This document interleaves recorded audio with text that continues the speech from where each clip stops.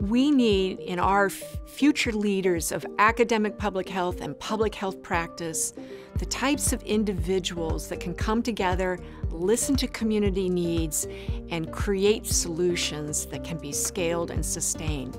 This is what entrepreneurs are.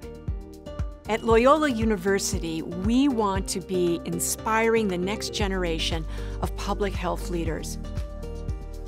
The Center for Health Innovation Entrepreneurship, in fact, the Parkinson School has the complete right approach, is that how do you collaborate with others, both within the university, especially without the university, and how do you approach problems of public health from an interdisciplinary perspective and quickly scale innovations so that they directly impact the community, and working with the community to make that happen.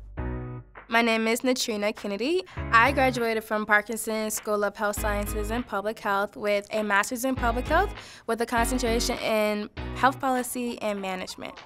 WHI stands for the Women's Health Initiative. It is my very own nonprofit. We are a 501c3, and ultimately we are dedicated to decreasing health disparities by tackling social, economic, and racial barriers to health, specifically with Black and brown women. So that's my baby, and I founded it fresh out of undergrad at Loyola. What's really cool about what we do is that we collaborate with great partners like Matter. Matter is a leading incubator that is working with small companies, helping them generate the business model that will allow them to scale their great ideas. There's a lot we can learn from that in public health and how we think about customer-driven solutions, our community as customers, and how we think about scaling and sustaining our solutions in a very meaningful way. Matter propelled my nonprofit and me being an entrepreneur primarily through engagement with other entrepreneurs as a part of a larger cohort, specifically around healthcare innovation. And so during that time, they gave me a ton of mentors for specifically 8 weeks, and they let me ultimately pitch healthcare innovation through my business to hundreds of stakeholders across the country. And so that was phenomenal. It connected me to other like-minded individuals. We talked about finances, we talked about community input and lived experience.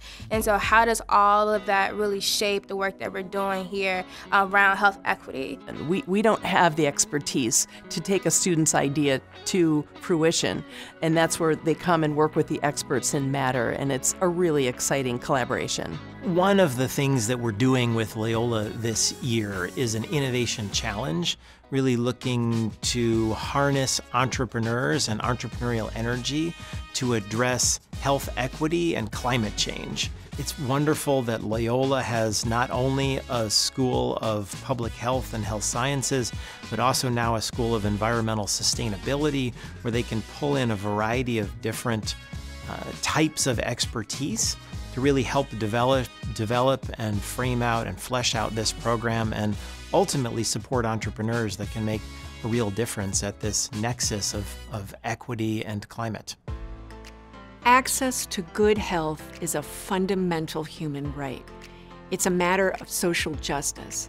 And as a Jesuit university that is grounded in over 500 years of values around social justice, these needs resonate. Loyola, not only did they help with nurturing relationships, but they helped nurture my passion, which I think people really underestimate as it relates to entrepreneurship, because that is really that's the grit of what you're doing. And so what I mean by that is from not just the classes I took at Loyola, but the relationships with my professors. They're always giving me resources. They're always giving me new things to think about that might not be top of mind or might not even be in my worldview. The COVID pandemic has affected us in our community in that the community now understands what is public health and how does public health work. The COVID Equity Response Collaborative Loyola, or CIRCLE project, is a wonderful example of public health entrepreneurship. We partnered with our neighboring community in the Maywood-Berwyn area to help address the problem of access to COVID testing. And as the pandemic evolved, we evolved with our community and helped bring knowledge and answer questions as it related to the vaccine as well. The CIRCLE experience is informing how we bring forward our new Center for Health Innovation and Entrepreneurship.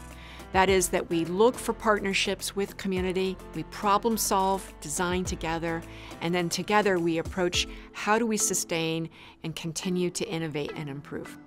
This is really about life and death.